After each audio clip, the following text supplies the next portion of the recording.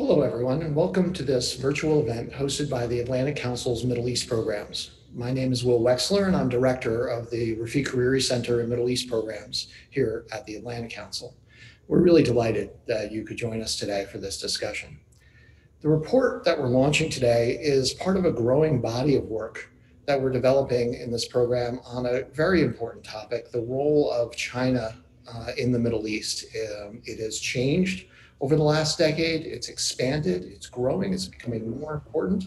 And we all need to really understand what's true and what's false about the role that China plays.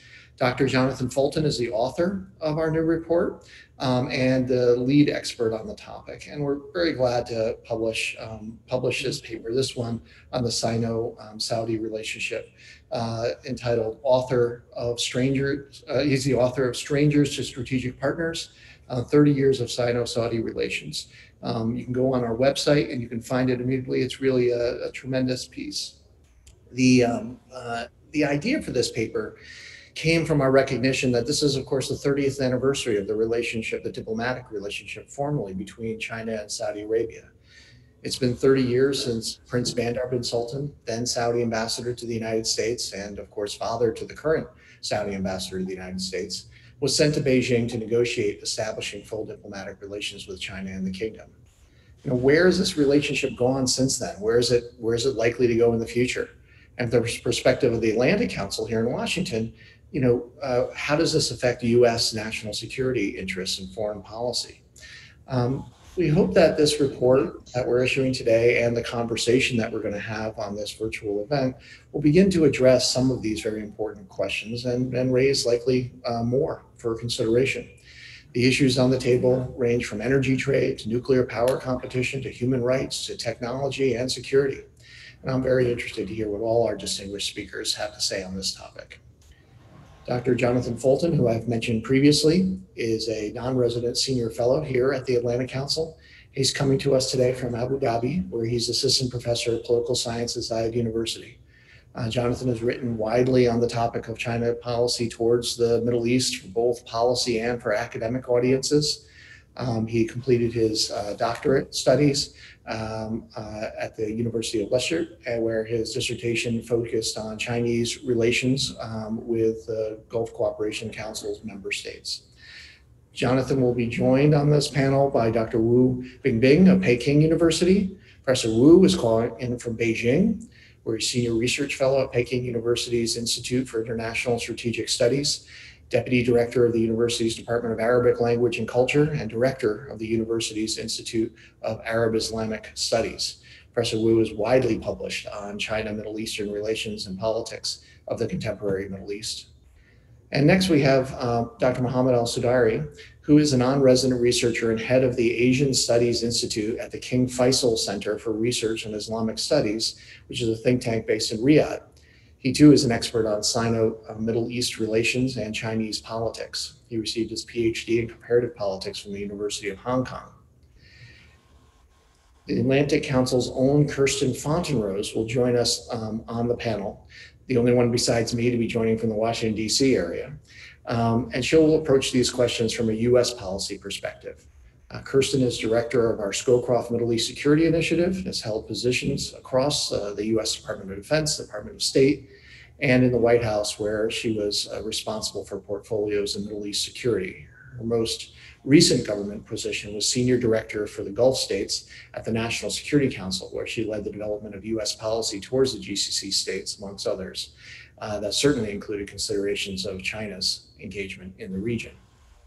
And finally, we're really glad to have as our moderator today, Richard McGregor, who's calling in from Sydney, where he's a senior fellow at the Lowy Institute. Richard is a longtime journalist, most recently the head of the Washington office of the Financial Times, after having served as bureau chief in Beijing and Shanghai. Richard has also written several books on Chinese politics and foreign policy. In just a moment, I'm going to hand the program over to Jonathan, who will start with a brief presentation on his report. And then our panelists will engage in a moderated discussion. After a round or two of questions with each speaker, we'll then open up questions from the audience. Please submit them through the Q&A box at the bottom of your screen. Thank you very much for logging on, and let's get started. Jonathan, over to you. Okay, thank you, Will. And thanks to everybody for joining us. This is really an absolute dream team panel. Really wonderful to be joined by people whose work I admire us so much. Will did a really great job of setting this up. Of course, the rationale for doing this report this year was that this does mark the 30th anniversary of China's diplomatic relations with Saudi. Of course, those big round numbers always are a good occasion to do something like this. But there are also a lot of things happening between China and Middle East this year. China-Saudi, Saudi hosting the G20, virtually, I guess now. The China Arab States Cooperation Forum Ministers meeting, which was held in virtually again in Jordan this summer. It just seemed to be kind of a substantial year for China-Middle East relations. It seemed a good opportunity to look at a very important bilateral relationship at the heart of China's engagement in the Middle East. Events in the past few months have certainly reiterated that. We had Secretary Pompeo's trip to Jerusalem in May, which seemed to really, I guess, reshape the direction or the engagement of China's relations with Middle East partners and allies of the U.S. We had the leaked details of the China-Iran comprehensive strategic partnership, a deal that's been getting a lot of, in my opinion, hype, but certainly a lot of recognition in the past couple of months. There was a story in the Wall Street Journal just a couple of weeks ago about China-Saudi cooperation on nuclear issues. And of course, the very dramatic announcement that Israel and the UAE would normalize relations. So there's been a lot of things that have brought a deeper focus, I think, into how China's over the past couple of months that made something like this a little more relevant. I think the value of a report like this is that looking over the span of 30 years gives us a bit of a long view and allows us to escape the tyranny of the headlines. I can think of two issues that I wrote about in this report. One being what I just mentioned, the story of China-Saudi cooperation in the field of nuclear energy. This has gotten a lot of press since this article came out. But again, this isn't new. This is something that China's been working towards for quite some time. You can see the roots in this in Xi Jinping gave during the 2014 China Arab States Cooperation Forum, in which he emphasizes 1+2+3 cooperation, working with Muslim countries, in which he is focused on nuclear energy as something China wanted to develop a bigger presence.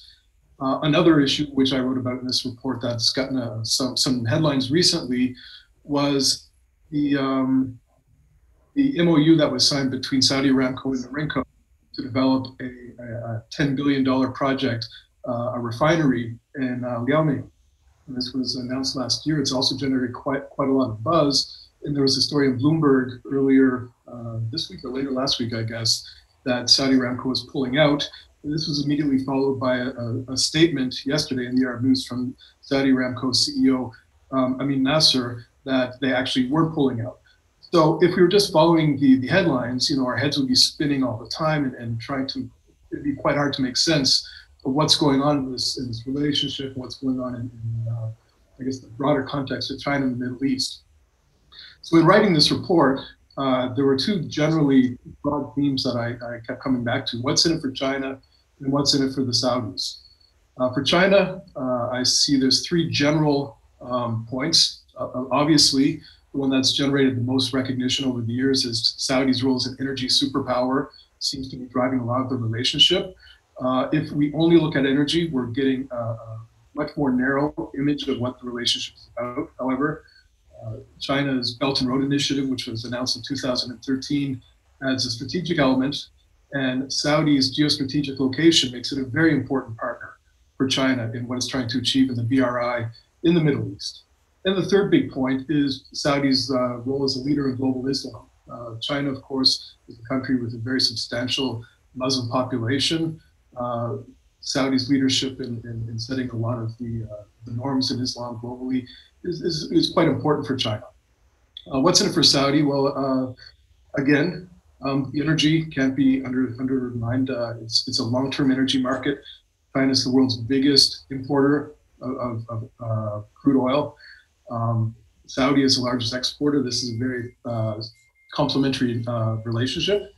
But also beyond that, Saudis rolled out their own big program, the Saudi Vision 2030. And this requires a lot of foreign expertise, a lot of foreign investment, a lot of foreign contracting in issues that China's got quite a lot of expertise. So the complementary nature between BRI and Saudi Vision 2030 is also something that's quite important to the Saudis. And third, which is something else that leads to, I guess, the bigger picture, is just the diversification of great power partnerships for Saudi Arabia. The U.S.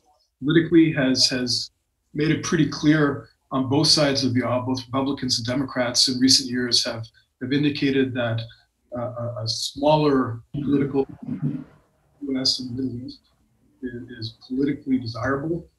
This is consistent with what the U.S. public seems to be indicating. And I think a lot of countries in the Middle East are looking at this and thinking, well, it's time to make provisions for maybe a less deep U.S. footprint. So they're engaging with a lot of ex-regional powers. And in this, China's not unique. We've seen Russia become a more important regional actor in recent years. There's certainly a lot of room for India. Japan has made nascent steps in this direction. Europe is becoming a bigger actor as well. So Saudi has been diversifying its relationships, and China, again, because of BRI, I think has a very clearly articulated vision of how this would work. Now, the big picture, of course, is that it's more than a bilateral relationship. It has to be seen both in a regional context and in the larger international context. Regionally, as I've hinted at earlier, we know that China is a very important partner to Iran. China's also got a lot of important partnerships with other countries in the Middle East. So its relationship with Saudi Arabia has to be seen in the context of its broader regional ambitions. But more important is the role of the U.S. And of course, the Saudi leadership have to weigh the utility of engagement with China against the cost of possibly antagonizing the U.S. That's been made quite clear on issues like 5G, for example. But it works the other way as well. China also has to consider is the value of pursuing a deeper role with a major U.S. ally worth the cost of antagonizing the U.S., which I considers very critical for its regional ambitions. So I think I'll stop here, but I think really it's a very fascinating relationship, and I look forward to hearing what some of our other panelists have to say about it. And thanks, I'll stop here. Thank you very much, Jonathan, and I commend the paper, a very sharp and well-written exposition of all these issues that we're talking about today.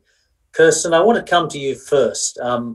We're in an era, as we all know, of heightened US-China competition, but at the same time, Saudi Arabia is diversifying its relationships, not just with China, but with many other countries. Now, that's no doubt beneficial to Saudi Arabia and China.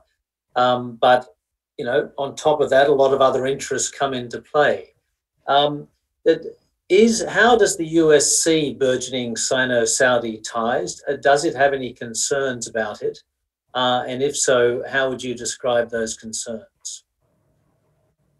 US policy regarding China in the Gulf and Saudi Arabia in particular is not a policy in the vacuum. The actions and objectives of China globally impact how Saudi Arabia's relationship with China is interpreted in Washington. So what Saudi leadership may see as an overreaction on issues like Huawei, for example, should be considered in the context of events in the South China Sea and Hong Kong, and of Chinese strategies like using US shell companies to undermine the US defense supply chain.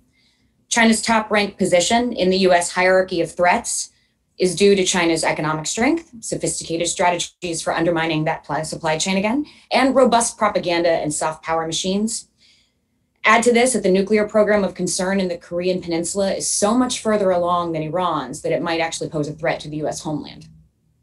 To illustrate this difference in black and white, just refer to the current US national security strategy. The statement on the Middle East commits the United States to retaining the necessary US military presence in the region to protect the US and our allies from terrorist attacks and preserve a favorable regional balance of power. But the more the far more strongly worded commitment regarding the Indo-Pacific is to maintain a forward military presence capable of deterring and, if necessary, defeating the adversary. Another indication that U.S. policy on China and Saudi Arabia does not exist in a vacuum is the decision that was pretty recent this summer to end accompanied deployments of U.S. troops in the Gulf. This happened just as Assistant Secretary of State David Schenker delivered an unambiguous admonition about cozying up to China to Gulf partners on June 4th. On the heels of a similar message delivered to Israel by Secretary Pompeo, underscores that no partner is too important, no ally too close, for the U.S. to overlook things like the building of Chinese ports or purchasing of Chinese weapons, and the integration of certain Chinese technologies into enterprise networks also touched by the U.S. when there are options. In fact, coming from close partners and allies, this activity is actually less forgivable. Gulf nation insistence that their deepening relations with China should be perceived not as a threat to the U.S. because the U.S. is a strategic partner and China is their trading partner is understood in Washington. But there's a bipartisan belief that it's not in America's interest to use U.S. taxpayer money and American troops to make the Gulf a safe place for China to do business. So while Saudi feels it has no choice but to hedge its bets against U.S. disengagement from the region, the U.S. sees Saudi's expanding ties with China, forged largely behind closed doors, as a betrayal of sorts, and it directly impacts U.S. willingness to share cutting-edge military technologies and to leave troops in place. Really quickly, what is the U.S. perception that Saudi is turning toward China and away from the U.S. based on? I can walk you through 4 reasons pretty briefly. First, the kingdom is purchasing and integrating technologies into their kinetic, artificial intelligence, and cyber operations that are not interoperable with U.S. partner systems, and in fact, a threat to them. For example, last summer, the U.S. intelligence community learned that Saudi is expanding its ballistic missiles program using purchases from China. Second, despite very clear conveyance of the assessment by the U.S. intelligence community that Huawei is a $100 million Chinese intelligence collection platform, and the U.S. sanctions that back up that assertion with action, Saudi Arabia awarded this July a contract that makes a Huawei 5G network the backbone of NEOM, the megacity in the north. The U.S. discovery 3 weeks ago of a uranium yellowcake extraction facility in the Northwest that Jonathan referred to briefly. This facility, as described by the kingdom, does not violate any international nuclear oversight agreements. But that makes one ask itself, then why was Saudi not forthcoming about its existence? Why the secrecy? This question is in the forefront of policymakers' minds. A week ago, a bipartisan group of congressional members sent a letter to the White House expressing concern about the Saudi collaboration with China on nuclear and missile programs and requesting detailed intelligence briefings on the extent of this collaboration. And fourth, the U.S. has previously expressed a willingness to support Saudi Arabia's desire for a civilian nuclear program. But Saudi has refused to abide by the gold standard, which is based on the parameters set by their neighbor, the UAE, and their nuclear program, and instead works with China. Let me end with this. Draft legislation earlier this month on the Hill called for competition and in some cases collaboration with China. It did not call for conflict with China. This should make Saudi Arabia sigh with a bit of relief, the whole. But it should also inspire them to look closely at the draft legislation and think about how their China policy may need to be tweaked to avoid straining their relationship with the US, and which parts of their China policy might be leveraged to create the collaboration this legislation encourages, creating a win for everyone. So just very briefly, you don't object to Saudi trading with China, selling oil to China, but you would expect, as the prime provider of security in the region, for the remainder of the relationship to be quarantined in many respects. Exactly.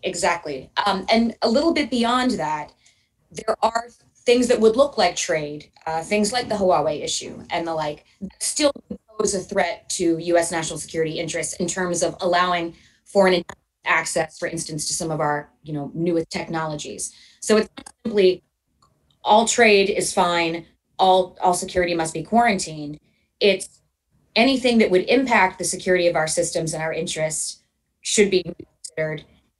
But on the flip side, even if you're trading in terms of weapon systems with China, if there are things the U.S. already understands or things that can be integrated into a broader network, if the need arose, that's okay too. So it's not quite black and white, but it's very explicable and it's very logical. Saudi Arabia cannot claim it doesn't understand those red lines. Okay, now Wu Bingbing, I'll come to you on that, but I'm going to go to Mohammed first. Mohammed, what is your response to that? That's a fairly tough-minded assessment or assertion of US continuing interests in Saudi and in the Gulf. Is that a manageable request, if you like, from a Saudi perspective? Because as Jonathan said, your interests are also growing and diversifying. Well, I mean, I think first of all, a Saudi perspective, this is my own sort of individual perspective on the issue. I don't represent necessarily institutions or the state apparatus. But I should say that I think ultimately, from a Saudi vantage point, we're going to have to deal with the reality of sustained Sino-American tensions for at least a decade, if not more. I think there are a lot of structural causes for it. And we're already seeing a weaponization of different links, primarily technological links at this point, Huawei, the use of Chinese equipments in different infrastructural networks. And we're also potentially going to see maybe in the future a weaponization of financial links, right, with banking and SWIFT and the like. But this is, of course, this has also very serious implications for Saudi national security down the line. But I think at the same time, listening to Christian, I think the issue at hand really is, and this is really why a lot of US allies are not really convinced by these arguments and these stark choices that are being presented to us, is that ultimately the US is not really providing alternatives, right? There's a constant criticism and attack on the use of Chinese equipment, of the use of Chinese technologies, but there is no real alternative being presented in terms of the provision of such technologies for allies, or even privileges for allies as such. I think at the end of the day, we're a sovereign state. We have our national security considerations to take in mind. And historically, we have turned to other actors in pursuit and in defense in order to safeguard that national security. So in the 1950s, we've entered into dialogue with the Soviet Union, potentially for arms sales. The 1980s Dongfang missiles sales that took place and which paved the way for the normalization of Sino-Saudi relations was also catalyzed by similar assessments. So I think the needs and national security considerations of partners have to be taken into mind if the US wants to present a much more persuasive argument with regards to not using Chinese equipment. Now, certainly, I think for some partners or US partners in the region, such as Israel, they've already acceded to these requests. For example, joining the State Department's Clean Network program. But I think, of course, the calculations are very different. I mean, at the end of the day, Israel has a much more robust technological base. There's a lot greater concern about the dual use of technologies. And this has also been a pattern where the US has intervened and vetoed Israeli technology sales and military sales to China throughout the 20 past years. This is not the case in Saudi Arabia, right? I think this is something that needs to be taken into consideration. Ultimately, it is not useful for the United States to provide its partners with these stark binary choices. The US has to create a much more robust option for us to also safeguard our interests, whether in terms of development or national security. Okay, a brief follow-up. What about the relations with China itself? Xi Jinping came to Saudi, I think, in 2016, as detailed by Jonathan's paper. What level of trust, knowledge, understanding has been built up between Saudi and China? I mean, do you have the ability to manage a relationship at this dimensions? Well, I think both sides have tried to build a lot of different institutional mechanisms to mediate relations. And there is, of course, also a developing familiarity at the level of elites on both sides. And I think when you look at, for example, Jonathan's report, he really highlights an important, interesting point, which is that the value gap between, for example, Saudi Arabia and China is far narrower than the one that exists between Saudi Arabia and the United States. Having said that, however, I think at the end of the day, the bottom lines of national security considerations of Saudi elites and Chinese elites is quite different and irreconcilable. For example, I don't really anticipate a scenario where China, for example, would be willing to safeguard the regime security of the Gulf states, for instance. So this creates a barrier, right? And of course, it's also complicated by other ancillary factors, which is the nature of the Chinese political system as a Leninist one-party state doesn't really create, for example, pathways for enhanced familiarization or lobbying, for example, as is the case in Washington. And certainly Saudi elites, even though they've invested heavily into sending people to go and obtain scholarships in China, aren't people who are necessarily going to be part of the upper elite strata and decision makers. So there is still a very big gap in terms of familiarization and really reaching a point where they can actually translate that into something more substantive strategically. So in some ways, I think American apprehensions about Sino-Saudi relations are quite exaggerated. I think the debate itself at the current moment with regards to the China threat in the United States particularly is quite intense. There's a lot of issues and points of contestation that should be rightly voiced. But I think at this current moment, these exaggerated fears are also projected onto the Sino-Saudi relationship and China's bilateral relationship with many other actors. Okay, thank you. Wu Bingbing, let me bring you in at this point. As Jonathan's report details, the relationship has blossomed in terms of trade, particularly the energy trade. The Belt and Road Initiative has now also resulted in a lot of infrastructure work. China, of course, is increasingly a tech power as well. Hence, we're talking about Huawei. How do you see the relationship developing? In other words, would China eventually have a security dimension to its relationship with Saudi Arabia? And do you see the US inhibiting your ability to build a tighter relationship with Saudi Arabia? First point I want to mention is that Jonathan's report has mentioned all the good times between China and Saudi Arabia. Since 2015, after King Salman became the king, China-Saudi relations has reached a very high level. Many symbols and signals, Jonathan mentioned. And another period of good time was 2005 to 2010, when King Abdullah was the king. But there are also bad times or cool times or difficult times. For example, between 2010 and to 2015, the Arab Spring, and also in the early 1990s. So for Saudi Arabia, there is always an angle of regional geopolitical and global geopolitical consideration to develop relations with China. For Saudi Arabia, they want to balance US and also to push China doesn't take side with Iran or Iraq. But from Chinese side, China always want to develop a very strong relations with Saudi Arabia because of energy, because of trade, and also because of Saudi's global and regional influence. So there's an imbalance between the two parties. We never consider, Saudi Arabia as a factor of from this angle of geopolitical background in the region or globally. So second point, Iran. I think Saudi Arabia is always worried about China will support Iran more to weaken Saudi Arabia. But I think Chinese idea is very clear. China-Iran relations are normal bilateral relations, doesn't targeting any third party, neither Saudi Arabia nor the other countries in the region, nor the great powers. And also China always support a peaceful and diplomatic solution of the regional problems and tensions.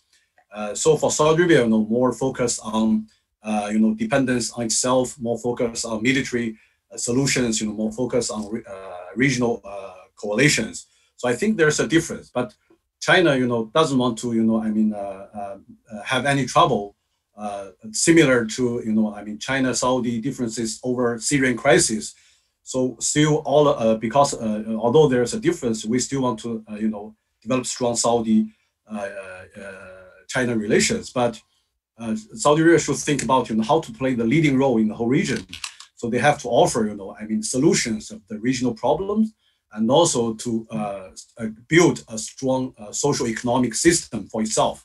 So I think this is the challenge to Saudi Arabia. It's not a challenge to China. And third point, the U.S. role. I think Saudi Arabia benefit from Saudi-China relations in 5 fields. The first is energy, long-term energy partnership, not only traditional energy, but also nuclear and renewable. And second, technology, because China, always try to transfer technology, not just to sell, the products. And third is the regional issues. China can be, a positive role, in the escalation of these tensions in the region. And fourth is the diversification of the economic structure of Saudi Arabia. For example, the tourism or investment, China can do a lot. And the last one is the global balance, as many speakers have mentioned. In this regard, Saudi Arabia has faced a weakened relations with the U.S. and also there's tensions between U.S. and China. So I think if U.S. really push Saudi Arabia to take side, this can create a big pressure on Saudi Arabia. So this doesn't help Saudi Arabia to diversify its economy.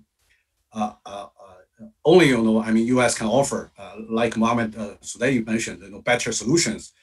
And this is not good for Saudi Arabia to handle the regional issues like in Yemen, the Gulf, and also Red Sea, and Mediterranean.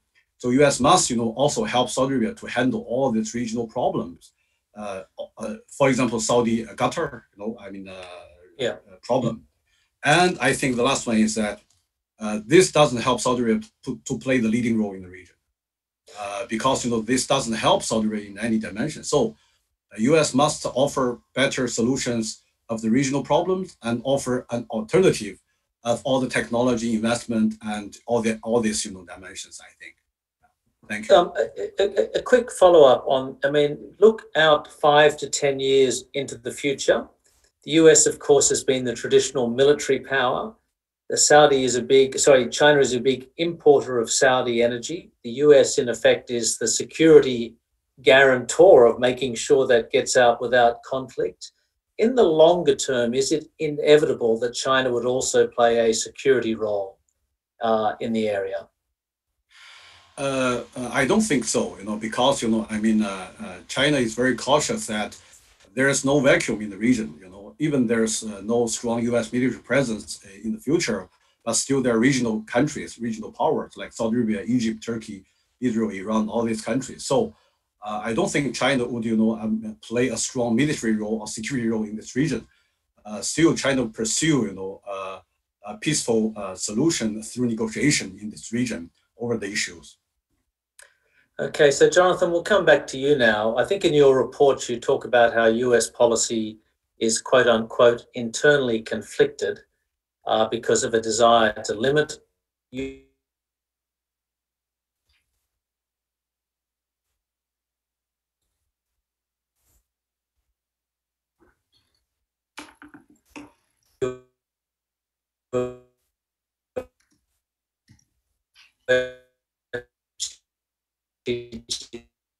competition, heightening geostrategic competition between the EU and China.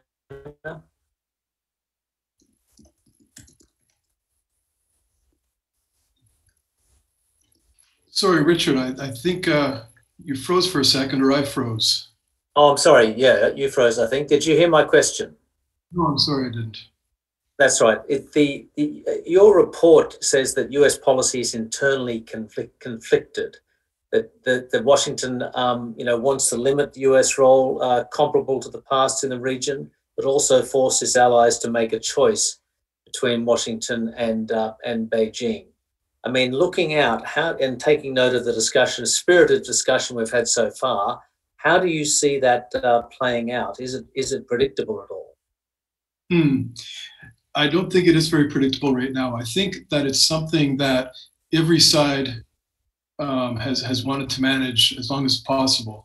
I live in Abu Dhabi, and I think after Secretary Pompeo's trip to Jerusalem, I spoke with some folks here about their reaction to this, I guess, more as Mohammed said, more of a binary approach. And almost to a person, everybody said, this is definitely not what we want. We don't want to be put in a position where we have to make a choice. That there are certain things, as Mohammed and Professor Wu both said, that there are certain things that the US provides extremely well, and there are other things that China's been providing very well. And I think the desire here is to continue to navigate that kind of precarious balance as long as they can. And we've seen for years, there was an interview that President Obama gave to the New York Times way back, I believe in 2014, where he criticized China for free riding. You can see a lot of the US has long kind of derided China's approach to the region, but at the same time, you can see that when China does start to become more deeply engaged, then there's a response to that. So when China says, okay, we're going to start building ports, and we're going to start engaging with these countries on things like 5G networks and digital Silk Road and smart city tech. This also seems to be criticized by the US. So I think from the Chinese side, and obviously not Chinese or Chinese official, but you can see how there'd be some frustration saying, look, we're engaging in a way that's meant to minimize conflict with US interests.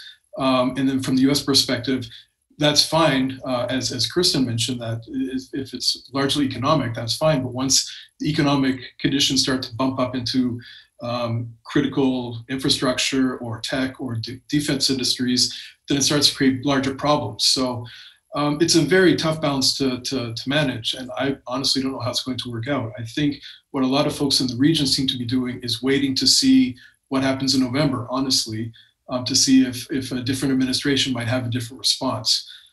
I don't think that's to say that anybody thinks that a Biden administration would look more favorably towards China. I think both parties have the same concerns, but I expect that they might approach it differently.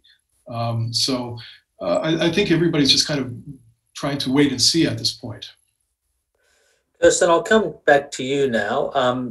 You can reply to any of that. I mean, particularly Mohammed's point, I guess, about what he said was exaggerated choices being forced on Saudi Arabia. But I also want to ask you how you think US interests in the region have changed. There's been an energy revolution in the US over the past 20 years. The US, I think, has become a net oil and gas exporter. China, at the same time, China's reliance on energy imports continues to explode. And that naturally affects geopolitical calculations on both sides. So could I ask you to respond to those points? Well, it's actually going to be interesting to watch in terms of what Jonathan said about November. We don't expect to see from a Biden administration the same interest in protecting the US energy industry. So that could also impact how the US relates to Saudi and how the US perceives Saudi's relationship on the energy spectrum with China. Right now, yes, that is less of a concern to the US. So then what is our compelling interest in maintaining security in the Straits of Hormuz, for instance? But I think that will be revisited in November, regardless of who comes into power. But what won't change, what both administrations would look to assess, is what is the return on investment that we're getting from our relationship with the Gulf if we're not seeing it return to us in the form of protecting our national security interests while we are there with you. US engagement in the Gulf is very expensive. Chinese engagement in the Gulf is very lucrative. And this is not a sustainable imbalance for the US. So right now, the US understands that the cost of maintaining the role as the kingdom's strategic partner is providing security to the kingdom, a level of support to security to the kingdom. But the kingdom is moving away from its role, and then it's part of the deal, which is to make providing that security worth the US's while. So the US would expect preferential treatment in some cases where security and trade overlap, in things like developing a civilian nuclear industry. Some of the cases where we would expect to see Saudi say, we understand your concerns. We don't see an immediate national security or human security imperative in necessarily building that sector or in making Neom a completely networked city. We're willing to wait until some of the security questions have been addressed, but we're not seeing that. And that's what's causing the US to question whether or not there's a commitment from the Saudi side. So you don't think regardless of who's in the US administration? Right. So inevitably, from the US perspective, Saudi will have to make choices on many of these issues, the tech issues, the interface with security and the like. Saudi will have to make choices, but I think Saudi could also play a role in increasing US-Chinese collaboration on some of their overlapping interests in the Gulf. So things like securing the shipping lanes for trade and flow of energy, for things like counterterrorism, for things like counter narcotics, for the development of sort of human potential in the region. I think there are a lot of things the US and China could potentially collaborate on. We're not in that space right now, but perhaps Saudi and other Gulf neighbors could play a role in facilitating that discussion. Mohammed, we'll come back to you now. Now, you're not, as you made clear at the start, we all know you're not a spokesperson for the Saudi government. But how do you think the Saudi government sees its ability to negotiate these difficult issues between the US and China? Of course, not just between the US and China. Saudi has many other partners. Europe is important. Japan is competing with China around the world at the same time as well, and has important energy interests. I mean, could Saudi conceive of China playing a greater security role in the region, even if perhaps China itself says it won't do so for the moment? I think if we look at the statements made by a whole gamut of Saudi officials and commentators over the past few years, I think the stance or the position that they voiced is, for example, with regards to our information minister, that Saudi already has its own internal mechanisms to do security checks about equipment and technologies and whatnot. And of course, Saudi is also in a process of upgrading its own cyber capacities, its own use of forefront technologies and the like. So I think we also have our own concerns about how do we safeguard these systems, right? So this notion that somehow we're going to allow for the use of equipment that would allow for backdoor mechanisms is also ludicrous in some ways.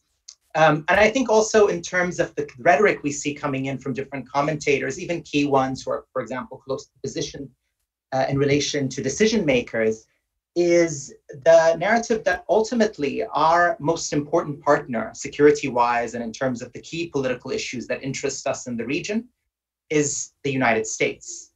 China is a very close economic partner that we engage with, but ultimately we're not with them on the same page on a whole range of regional issues, which I think Dr. Wu could elaborate on, whether when it comes to Iran, for example, or Syria at different junctures of the civil war. So the picture is a lot more complicated, I would say, in responding to that. Let me ask you specifically about Huawei, if I may.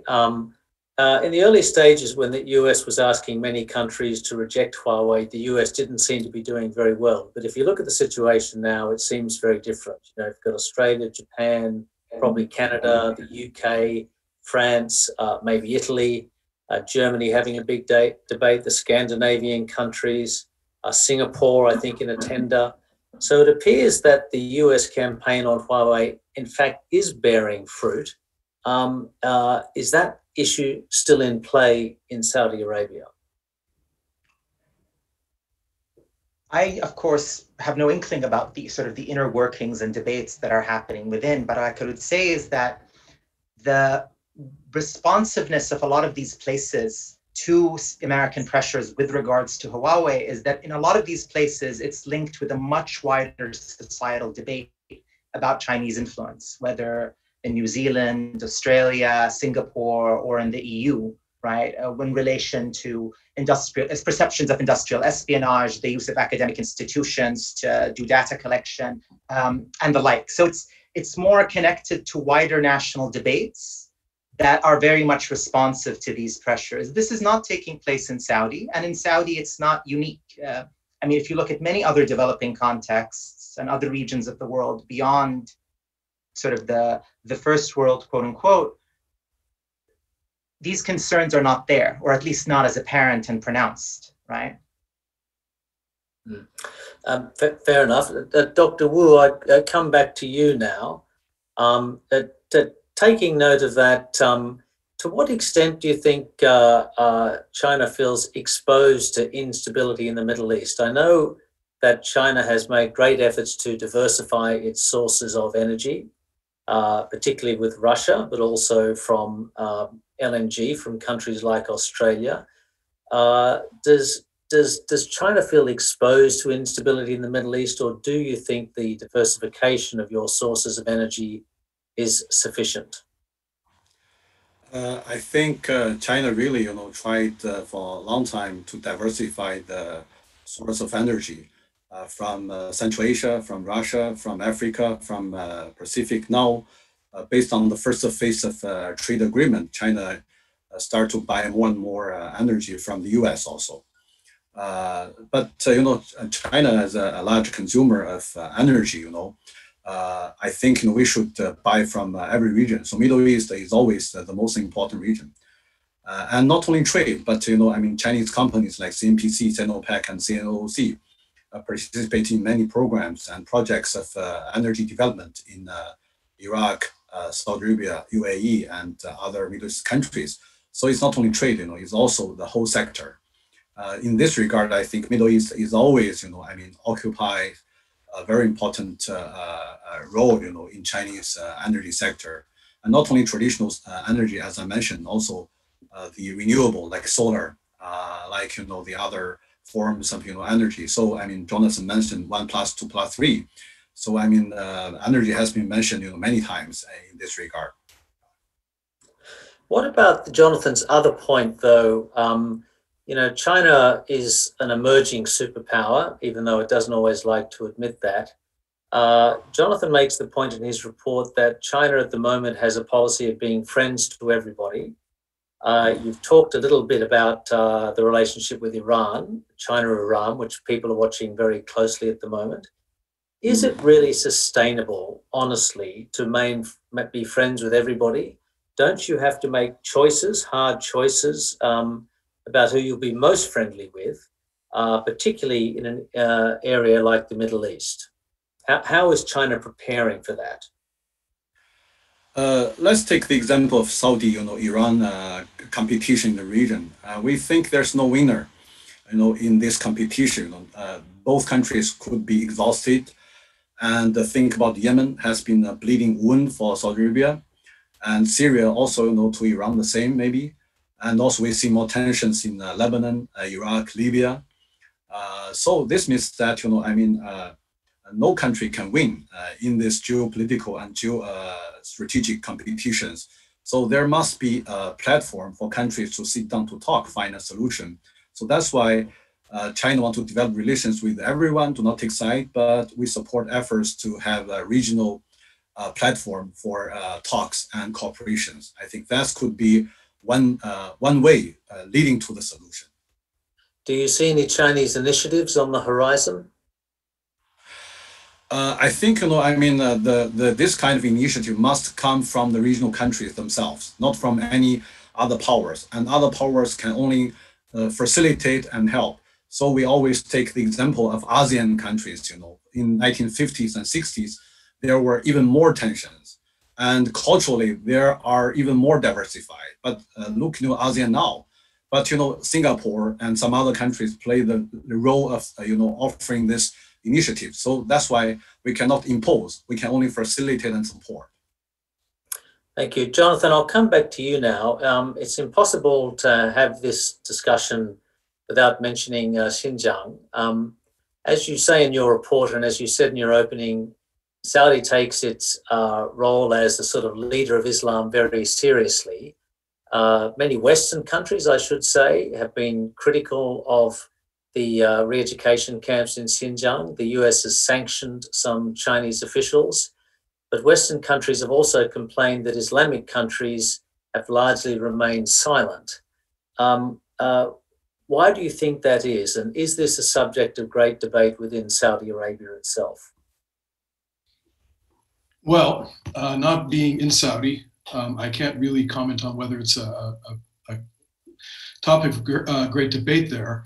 I teach Emirati University students, and I've talked about it quite often with my students. And overwhelmingly, what I find is first of all, it's not really on many people's radars. It's not an issue that a whole lot of folks know much about. It's not particularly surprising, but because in the Gulf, most of the media is state-owned. And this is something that doesn't really get a lot of traction. I think there's some reasons for this, but I'm again, being neither Muslim nor Arab, I'm maybe not the best representative, but it's also maybe safer for me to talk about it. I think one issue that resonates, and this goes back to the values gap, is that Chinese leaders describe Xinjiang quite consistently as a response to political ideology that threatens the state. That is something that resonates very deeply here. You can see, for example, in the UAE, the Muslim Brotherhood is considered probably a bigger threat than Iran, for example. And when Chinese leaders say, look, this is what we're doing to combat political Islam, I think that gains traction with a lot of leaders. I think that's probably the biggest issue, is that the way China has been able to frame this has been quite successfully accepted by leaders in the Middle East. Another issue, when you look at it, and this is speculation purely, but the Uyghurs are a Turkic people, and Turkey and the Saudis and the Emiratis have a lot of issues that they don't agree on very much. And I think that there does seem to be a sense that maybe this is more of Turkey's problem than it is an Arab problem.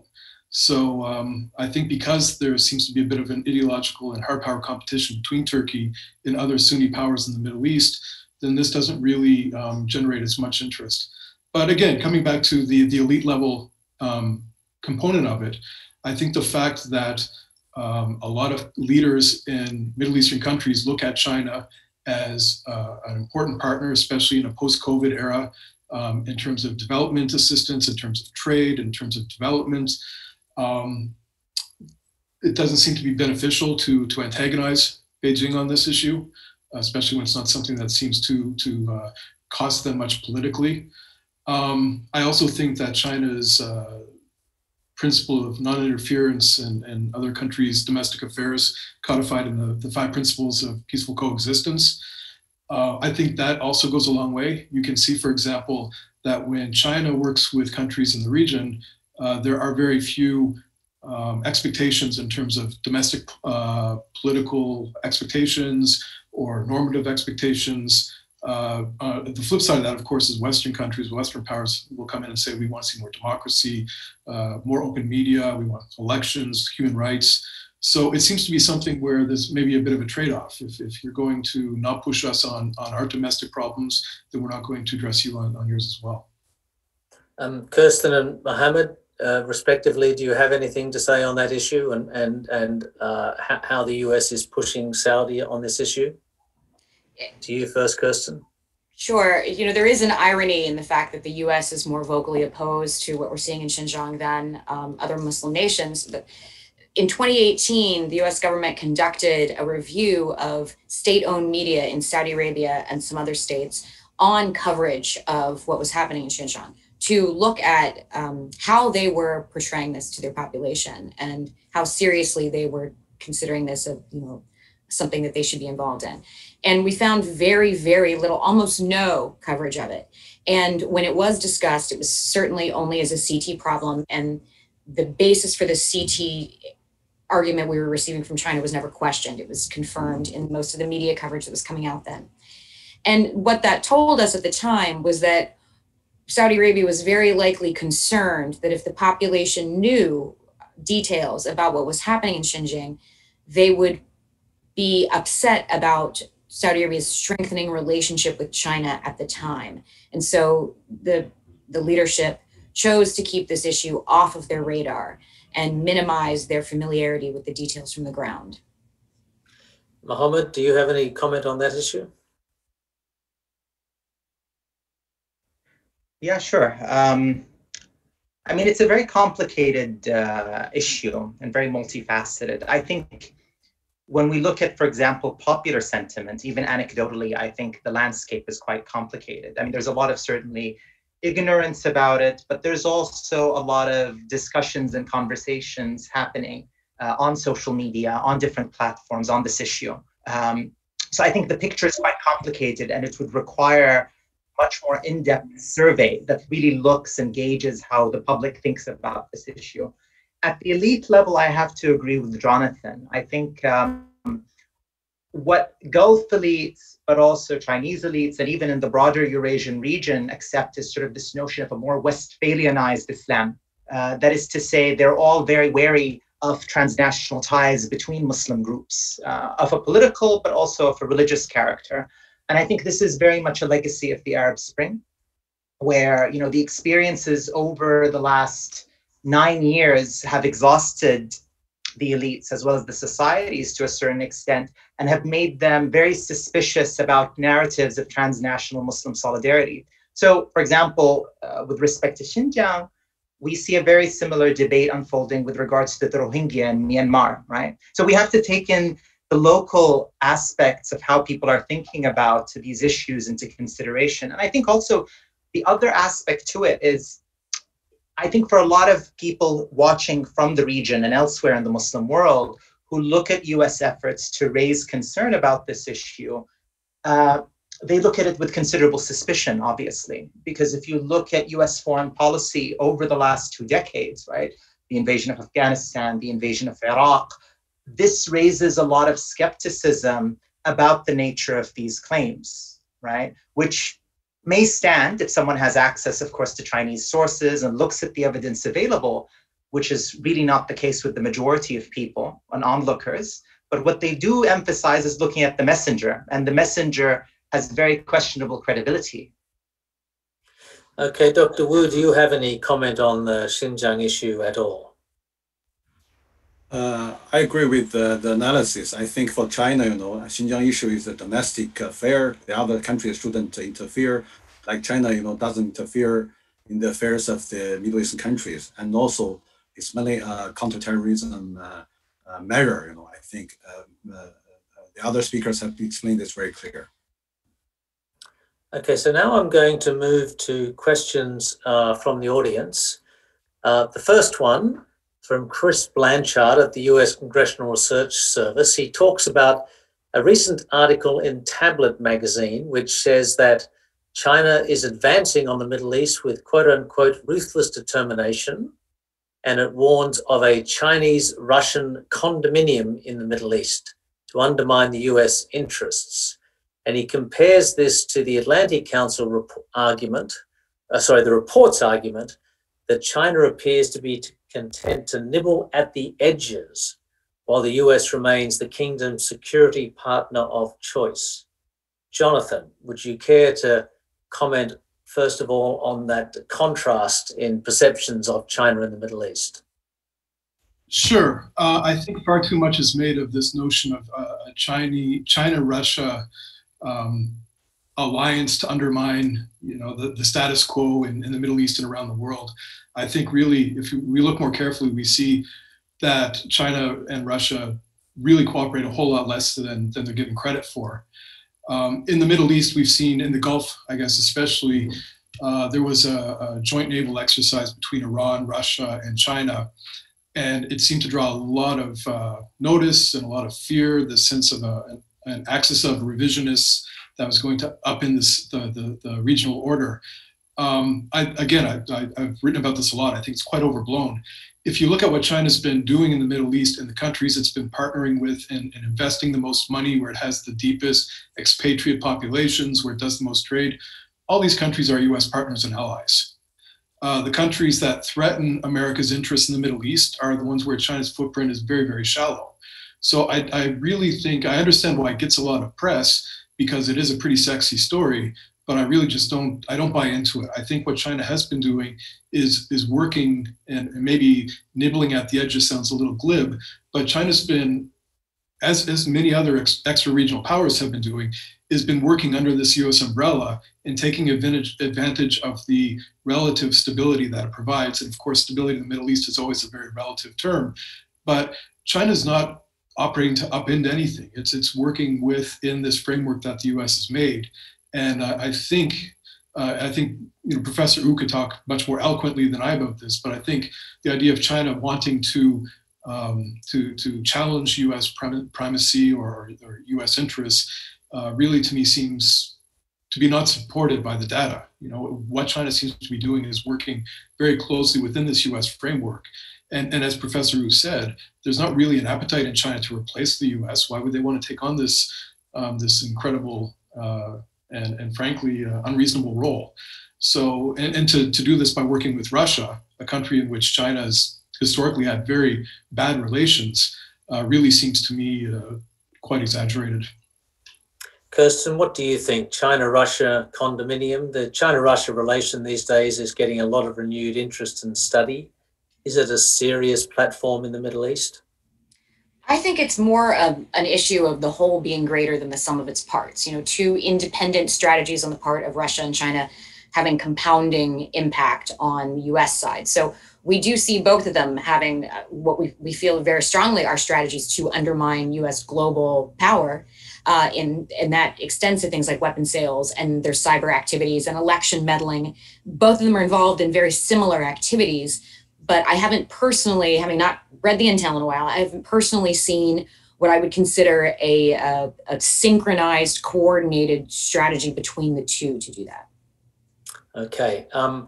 The next question, which I'll take to Mohammed and Wu Bingbing, is from the Chang Wang, at the director of the Ministry of Commerce in China. With reference to the strategic partnership between China and the UAE, seemingly more comprehensive than the one between China and Saudi Arabia, is there any negative impact of this on Sino-Saudi relations? Mohammed. I mean, of course, I cannot really answer this in as granular a fashion as I would like. Maybe perhaps you would want to address it to Jonathan as well. But I have never really encountered any assessments, whether from Saudi open sources or closed sources, that view the strategic partnership between China and the UAE with any degree of apprehension. I mean, in many ways, actually, these strategic partnerships retain a very high degree of ambiguity in terms of their content. And one can place under their umbrella a whole range of things. And it's really much dependent on the institutions bilaterally and the actors bilaterally with what they do with regards to realizing the strategic partnership. So yes, I haven't encountered any apprehensions that might be there, but not certainly anything that I've encountered. Dr. Wu, do you think, what's your view on this issue? As I mentioned, that China developed relations with different countries based on bilateral foundation, not targeting any third country. So UAE, has Dubai as a financial center in the whole region, and Abu Dhabi as a center for energy. So I think this it's and also China has cooperation between CNPC and ADNOC, and also Chinese company Sinopec has a strong relation with Aramco. So you see there are different, things, but they are not contradictory to each other. Different channels and different tracks. Jonathan, do you have an opinion on that? Is that an important issue? I think I agree with Mohammed and Dr. Wu on this one. I think they've covered it pretty well. Okay. A number of people watching have asked a question about the Sino-Saudi cooperation in nuclear facilities. Saudi seems to have chosen to cooperate with China on aspects relating to uranium, keeping future enrichment options open. The US has made it clear this would not be supported, so the pivot to China seems natural from a Saudi perspective. Where is the US on the enrichment issue at the moment? Can you also address the US perspective and also the Israeli perspective on this? Kirsten, I might put that one to you. In 2018, we had a conversation with Saudi Arabia about their desire to establish civilian nuclear industry, and said from this particular administration, yes, there's support for that idea. We want it to be modeled after the UAE's gold standard. We would probably have trouble getting this passed through Congress at a time when Saudi was making a series of pretty unwise decisions in their own policies. So Saudi Arabia, could you please just put this on hold? If you don't need it right away, could you ice this for a year? Allow the US to improve our own bid, because at the time, the US government or the US bid to support that industry in Saudi Arabia was not strong. Because of US regulations about safety at such facilities, there were a lot of additional hoops to jump through than Saudi would have had working with Chinese, French, or South Korean opportunities at the time. So the US government said, please put this on ice. We'll revisit it in a year or so. You don't have the money to pay for it right now, Saudi, anyway. This looks like a vanity project. Let's talk later after the US has had a chance to improve our bid, because we do expect, as your strategic partner, that something this significant and with overlapping security ramifications would be something you would choose to partner with us on. That stayed on ice for a while, but Saudi had pre-existing nuclear exploration agreements with China and signed in 2012, 2017, that they essentially began implementing behind closed doors. And that was the concern. And it remains, as I mentioned previously, even Congress is sending requests to the White House for detailed intelligence briefings. There's a lot of concern about the nature of this collaboration, since it was pursued behind backs, in essence, and since there has not been a revisiting of the conversation with the US about the US's own bid, and since Saudi continues to push off the gold standard requirements, which everyone in the world seems to agree with. The Emiratis have been a wonderful model of it. Why is Saudi not comfortable with it? That also raises questions about the intent. Okay, do any other of the panelists have a view on that, which supports or disagrees with Kirsten's? No volunteers. Okay, here's a good question from, which I should have thought of myself, from Dan Markey at Johns Hopkins. How has Crown Prince Mohammed bin Salman's leadership affected the trajectory of China-Saudi relations? Most of the conversation has been framed in terms of structural forces and state interests, less so in terms of leadership and decision-making.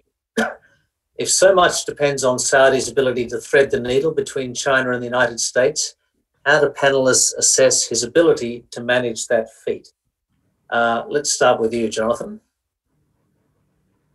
Yeah, there's a reason for that. And I guess it's because as a political scientist, I'm really more comfortable with the bigger structural framing of it, because we so rarely know how to measure or weigh those leadership variables or those personal variables.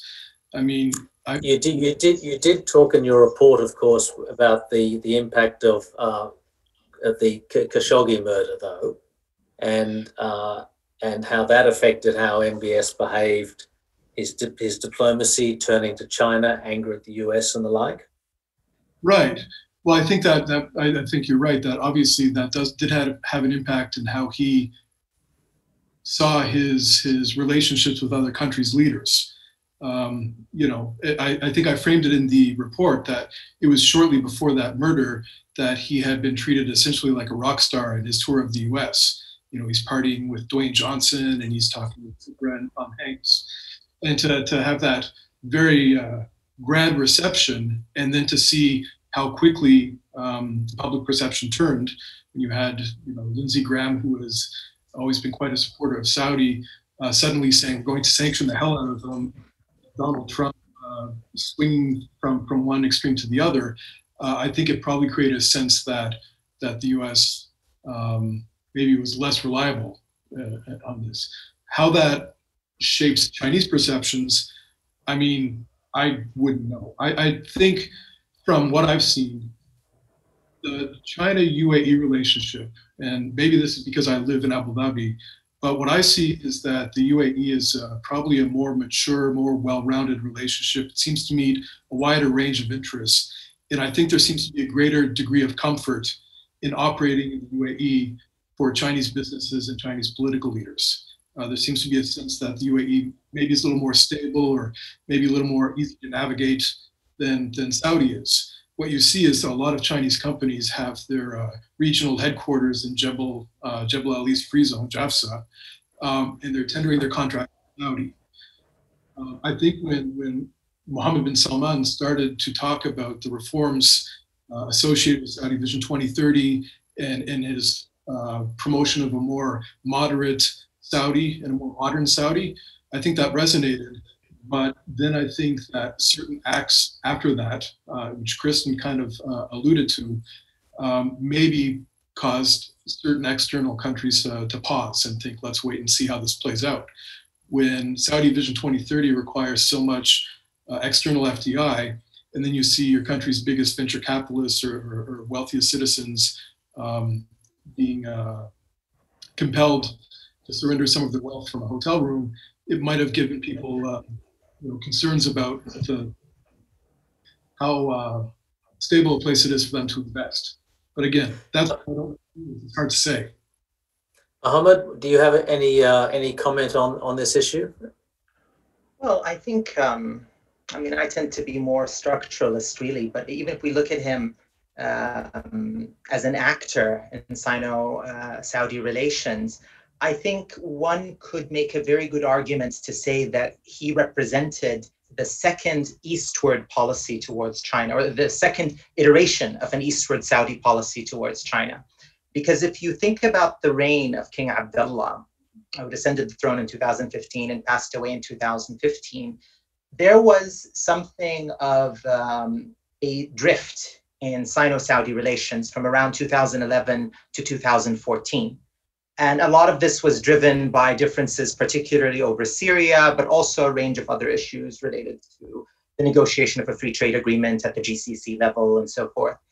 And what really restarted the relationship was the visit by then Crown Prince Salman to Beijing in 2014, and accompanying him was Prince Mohammed bin Salman. And actually, it's interesting really that constituted the reset, because it was really that year that also coincided with the collapse of oil prices after sort of a very long sustained boom for over a decade.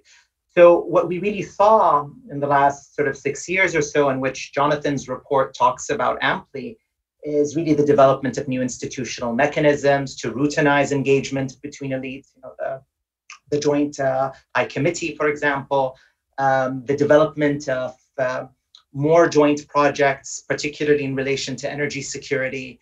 But there is, I think, you could make an argument that China has gained greater importance as part of a continuing trend in Saudi policy. And I think in some ways, even at a personalized level, I think the Saudi leadership has really appreciated, for example, some of the political gestures made by Beijing over the last few years, particularly, for example, when it came to the international fallout with respect to the Khashoggi case. And I think, Chinese iteration of political support, followed by, for example, the dispatch of a delegation to the investment conference that was held in Riyadh and which was abandoned by a lot of Western partners, are all really part of this larger story. Kirsten, do you have any comment on that? I hope you're not going to say you're a structuralist as well. No, in fact, in countries with such highly centralized decision-making structures, I tend to be much more sort of personality based than structuralist. And I would say that based on empirical evidence about what we've known about the Crown Prince, I would expect that he believes he can manage this relationship, that he can manage China. He's not concerned about backdoors into Saudi technology because they can manage it, which, I think might even be disrespecting Chinese technologists. We saw in 2016, for instance, Mohammed bin Salman at the time told our ambassador in Riyadh, when the issue of a resurgent Russia was raised, I can handle Putin. And that really sent up alarm bells around the U.S. government. Kind of went, no, you can't. Almost nobody can, and that was a little bit concerning. But I think that a lot of what we're seeing now isn't necessarily a negative. I think this drive to do quite a bit of what he's doing with China is actually driven by his desire to really change things quickly and his desire to meet a lot of the Vision 2030 goals. So I don't think there's anything nefarious behind a lot of the relationship. I do think he's pursuing it for well-intended reasons on many levels, but it perhaps is a bit naive of any leader around the world to think that they can manage great power competition themselves. Dr. Wu, I want to ask you the same question, but in a slightly different fashion. Certainly many developing countries have welcomed Chinese investment compared to, say, multilateral institutions, the policy of non-interference, so-called, no strings attached investment. You do not talk to other countries about their human rights situation and the like. In that context, has the elevation of the Crown Prince in Saudi Arabia helped solidify Sino-Saudi relations? I think I have to mention structural factors, because as a person, King Abdullah is very friendly to China, was very friendly to China, but because of Syria, he had no option but to degrade China-Saudi relations. So this is very clear that it's not either this person is friendly or hostile to us. It's because there's a background, either it's a strategic or it's other things like King Salman and Crown Prince Mohammed bin Salman want to strengthen relations with China. Okay, but as I mentioned, technology, including AI, 5G, defense technology, medical technology, we can offer.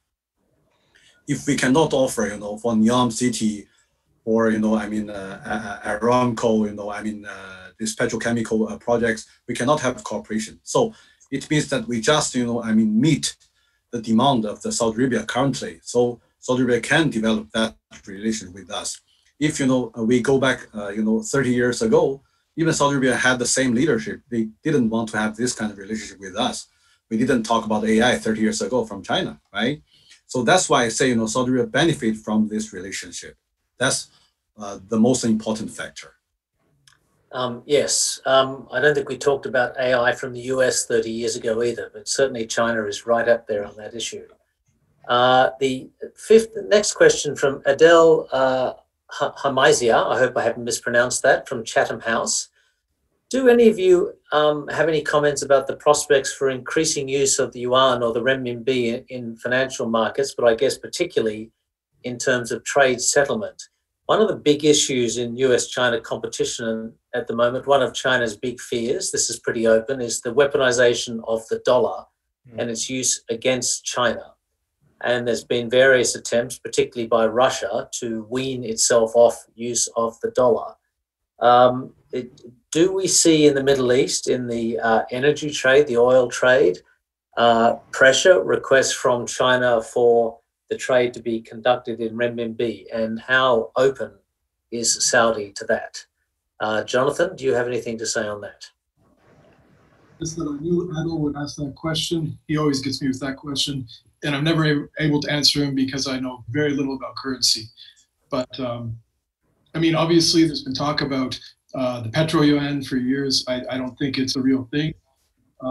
China has got some swap agreements with the UAE and Qatar that have been used to either facilitate trade or to pay contracting for different projects in the region. These have moved a lot of money, but I think, again, I don't think there's any movement towards anything that's going to challenge outright the US.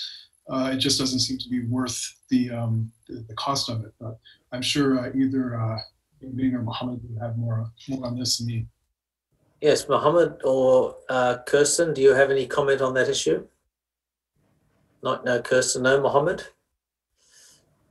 I think, if you look at the existing data, the internationalization of the renminbi still is quite low. But I think the experiences with the trade war and sort of the changing discourse in the West is probably going to intensify efforts in China to invest into developing alternative systems that are not vulnerable to these pressures. And we're already seeing it in terms of like the digital currency campaign and the attempt to build sort of an alternative to SWIFT. However, I think for the short term, countries like Saudi Arabia will resist the usage of the renminbi, for example, for oil sales. At least I know this is the position that officials have expressed over the past few years. I don't know what's the current attitude about it, but there is an insistence on being paid with the dollar, which of course is pegged to the Saudi riyal. So there would be very serious ramifications internally for Saudi if there was a change in this policy. Now, of course, I think long term, however, all of these developments, the weaponization of technology links, the financial links, is really raising the prospect of a very segmentalized global economic order, where different technology standards are in place and very different financial standards are in place. And sort of these very self-enclosed systems that might potentially be reinforced also by the changes that will be brought about by the Fourth Industrial Revolution in terms of shortening supply chains and centraling industry. And it's not very clear to me whether policymakers in the Gulf and even in other places around the world that are not necessarily part of the industrial core represented by East Asia or North America and Europe, have really had sufficient discussions about how to prepare for these and what contingencies we might need to pursue in order to protect our own national interests. Okay, Dr. Wu, do you have any comment on this? Is this issue, you move in Middle East policy circles in China, is there increasing discussion of trying to trade with Arab countries, energy exporters in renminbi instead of the dollar? I don't think China intentionally want to do that unless there's a huge pressure from the U.S. As you know, the question mentioned, to weaponize U.S. dollar to pressure on China. So currently, you look at the case of Iran. To establish an alternative payment channel is so difficult. Even the European countries use the new mechanism, but it doesn't work very well. So I don't think China should do that intentionally. But I don't know, how U.S. would pressure China on this way. Yes, that all lies ahead of us. We haven't got too much more time. We've got time for one more question, I think.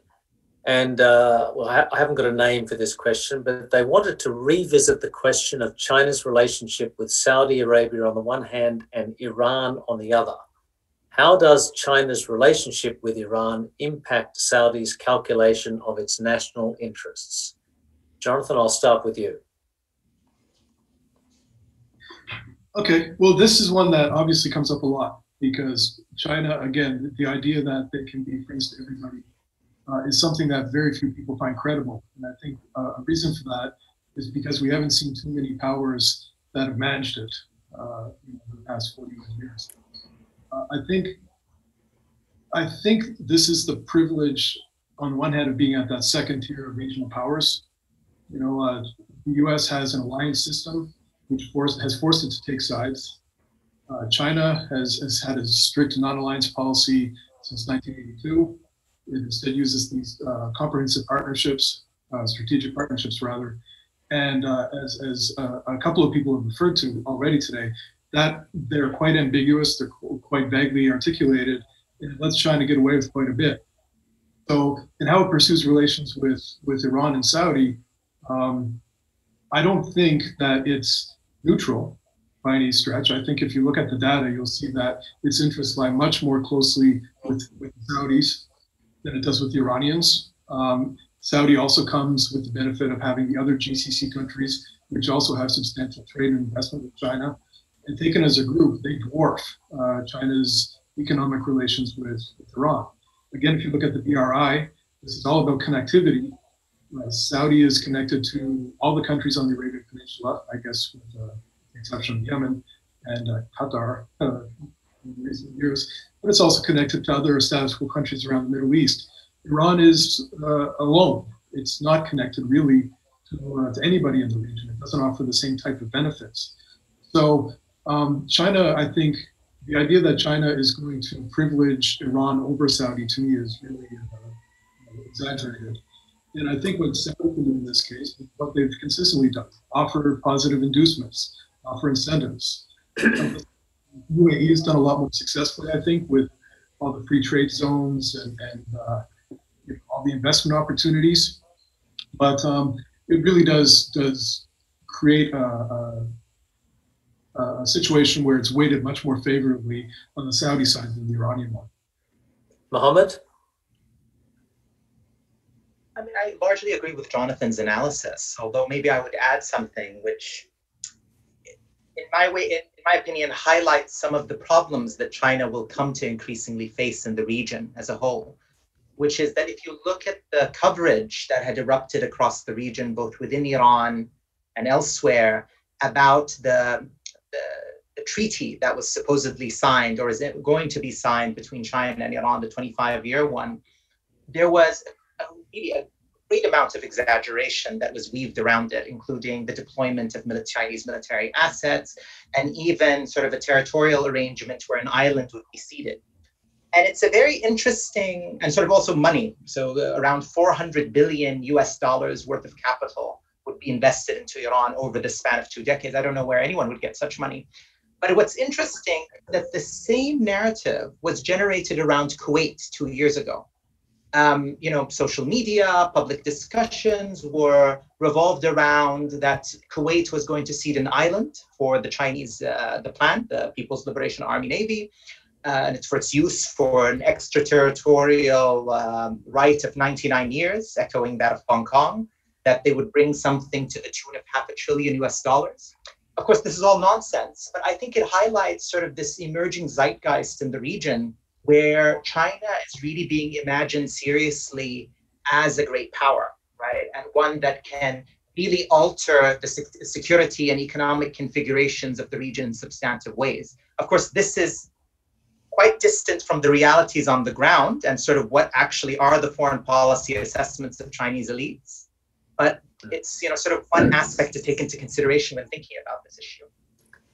Kirsten, do you have any views on that? Sadly, as you said before, you don't have access to the intel anymore. You might be able to tell us whether an agreement has been signed. I've read about it so often I'm now confused myself, but what's your view on that point? I think instead of saying China is friend to all, perhaps they should just say China is trading partner to all, which would be accurate and admirable in itself. But, if I'm Saudi Arabia and I'm looking at whether or not China is my friend or Iran's friend, I'm looking at the UN arms embargo on Iran's weapon sales. And I'm looking at the fact that China is not going to allow for that arms embargo to be extended.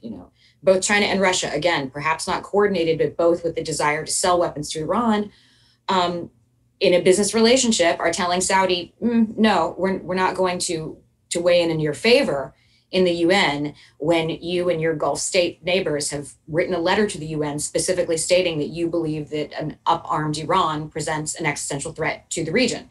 So China knows where Saudi stands on that, and China still says, we're going to side with our business partner, And I believe China would do the same thing if the situation were flipped and it was Iran and Saudi asking the opposite. I think that predictability can make China a great partner in some ways, you know where they stand, you understand what their priorities are and what their objectives are. But I think it's difficult then to say you're a friend because a friend doesn't sell your enemy weapons to use against you.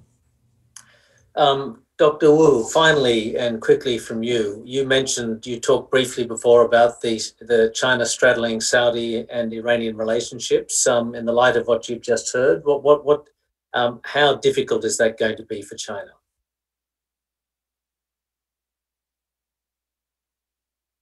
Is Dr. Wu there?